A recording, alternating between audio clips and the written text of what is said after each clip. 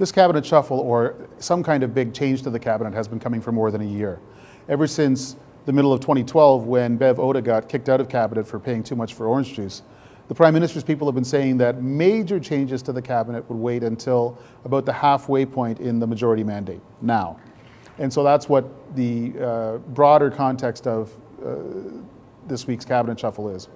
But there's also more pressing and current problems. The Senate spending scandal, the ejection of a succession of Conservative senators and one Liberal senator from their caucuses for abusive and perhaps fraudulent spending, and the weird business of Nigel Wright, the former Chief of Staff of the Prime Minister, floating a personal check to bail out Mike Duffy, the TV star senator.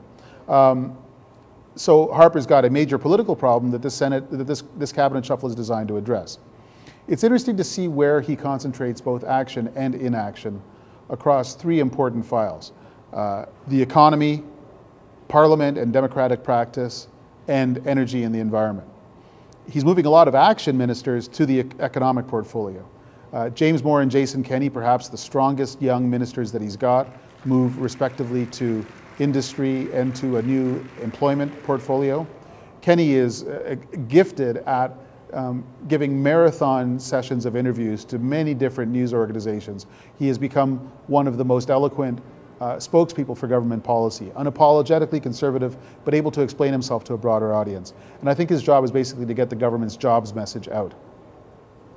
Inaction on democratic reform. It is hilarious that Pierre Poilievre is the Minister for Democratic Reform, where Pierre Poilievre has been the MP for shoving it up the opposition's nose for almost as long as this government has been in power. He is tough, smart, belligerent, unapologetic, and as far as I can tell, incapable of compromise. And so putting him in democratic reform, keeping Peter Van Loan, who has similar qualities and similar obstinacies in government House Leader, suggests that Harper does not think he's getting it wrong on democratic matters at all. In the face of a tough opposition, he's going to continue to present a tough government. And then on energy and the environment, Leona Aglukkaq has been the health minister for a couple years now, although I defy anyone to quote anything she's ever said about the healthcare system in this country. She's going to now continue to be unquotable in the environment in her new job as environment minister. Whereas Joe Oliver, who is highly quotable as natural resources minister, is going to continue making fun of Democrats who have an environmental bone in their body and calling Canadian environmental groups agents of foreign terror.